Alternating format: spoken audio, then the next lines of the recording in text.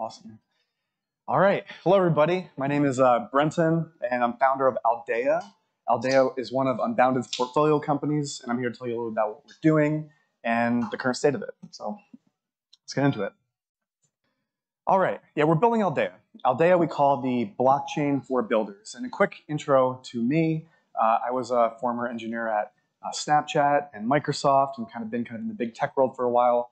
In 2018, I left to dive full into blockchain and been in the space doing some interesting stuff, which I'll talk about. But that eventually led us to discover what maybe a better blockchain could be. So that's what we're going to present today.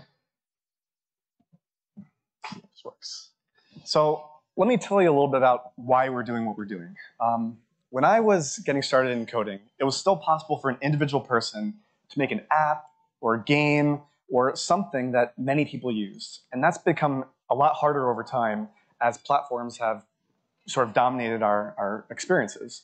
The power of blockchains is that you can make an app or a game that integrates with other apps and other games that are already out there. And that enables new application developers to build experiences that don't exist today. So I have a 1-year-old son, and my hope for him is that when he gets to become a teenager and gets involved in coding, he'll be able to make new experiences based on existing apps that are already out there. And the problem, though, is that today's blockchains are, well, they're slow, they're complex, they're expensive to use. To give some tangible examples, most blockchains require you to learn a new language. It's not a language you already know. And if you imagine trying to learn a new speaking language, you're learning Spanish, if you say the wrong word, it might be embarrassing, but it's not actually a big deal. But if you say the wrong word with some blockchain languages, you can cause people to lose tens of thousands of millions of dollars.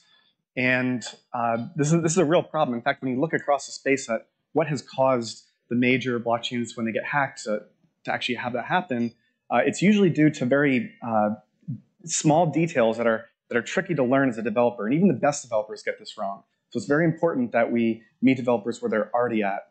And on the user side, the fact that you have to buy tokens to use blockchain apps is just crazy to me. This isn't when was the last time you were on Facebook and you were asked to pay for their server costs?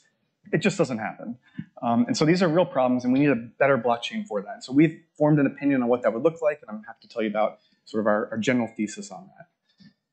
It's called Aldea, and we're taking 3 sort of big different angles compared to what other blockchains have done. The first one is TypeScript. For the non-developers in the room, most of the apps on your phone or on the web use TypeScript in some form. It's done by 40% of developers worldwide, and this is a huge level up. We're the first TypeScript native blockchain in existence, and this is due to some recent tech that has become possible. The second thing is that view source. What do I mean by that? We call ourselves the GitHub of blockchains, and what that means is that if you want to integrate with an existing app or an existing token that's already out there, you can find the code for that token very easily. Believe it or not, that's actually really hard today on most blockchains. The code is opaque. It's not easily found on the blockchain. It's not on the blockchain at all. It's not easily found outside the blockchain either. And the third thing is performance. We've optimized the hell out of this. We're really trying to make this as cheap and as efficient as possible. That's where you can get the costs down for users, where users don't have to buy tokens to use apps. So those are the 3 main ideas we're bringing to the table. We didn't start building Aldea. We actually started by building Run. We call this now our MVP, but this was a token, a smart contract protocol. I was actually on BSV, and developers loved it. We had a lot of the main ideas that we're doing in Aldea, which were present in Run, and it got a ton of traction. We had apps and games and wallets and exchanges. Some people in the room have used it before, and they'll happy to tell you about it. But we did over 600 million transactions in this MVP, which is roughly equivalent to what Ethereum does, the market leader. And then we sort of realized through that process what it would take to actually do this in a bigger way. So who's our team? We have 5 of us. It's 3 developers, a designer, and 8 partnerships. A little bit about us. I come from obviously a big tech background, Microsoft and Snapchat. We have Rice, who's our head of partnerships, and he comes from Immutable X, the gaming-focused blockchain. He's worked with games in Web3, knows that space well, knows what they need. In fact, this is one of the reasons he's working with us.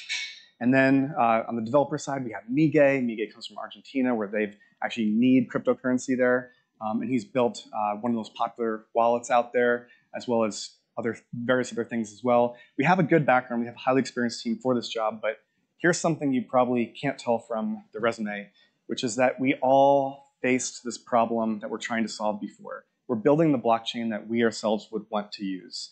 And that's true for all of us. So we are a company, and we're building a blockchain. The way the company is going to make money is we're going to be an infrastructure provider for the blockchain. So we're going to run nodes and APIs and developer tools for the network. The incentives for that are that the more applications, the more transactions get published, the more revenue we'll make as a company. And this is very similar to like how the cloud works today. And that part is pretty simple, but we're also a blockchain, so it's important to talk about what the blockchain could be worth as well. Projections say maybe this is a $32 trillion industry, maybe a $25 trillion industry. Listen to Kathy Wood, and a lot of that, a lot of where that's going to come from in the next 5 or 10 years is going to come from, well, first there's the institutional side, definitely, but our perspective is that no major tech company, no major game studio today is using blockchains in a serious way, and we think that that's where a lot of the value is going to come from, and that's where we're focused on. This is changing quickly, though. In the past 2 months, Zynga and Sega, both major game studios, have announced that they're going to start diving into blockchain in a bigger way. And so we're right at the beginning of this wave. So here's where we're at.